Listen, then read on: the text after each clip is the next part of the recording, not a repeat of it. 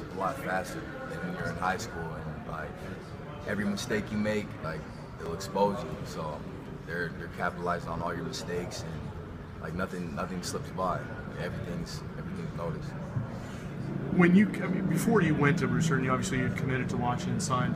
What was going through your mind in terms of trying to bring the program back to maybe what you remember it like when you were growing up?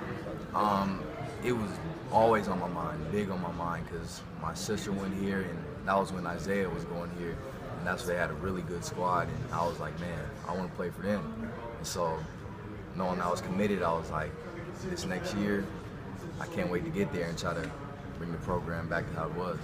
And now, obviously, with Will Conroy on the staff now, and obviously with Will's connection with Washington, with Seattle basketball, Washington basketball, does it add a little bit extra having Will as your coach? Yeah, it's really helpful knowing he played here. He's one of the best point guards to come through here, and it's very helpful. You know, he gives us tips, and because he's experienced it firsthand playing, so he gives us tips and pointers that help us out a lot.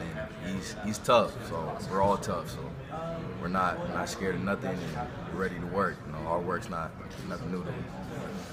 Explain to Washington fans what they should expect to see out of David Crisp this fall.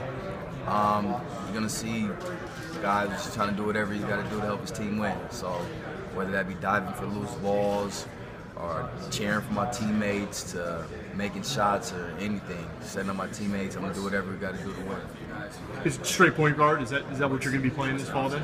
I play 1 and 2 like my whole career, so I wouldn't be surprised playing off the ball too. So I'm comfortable with either one.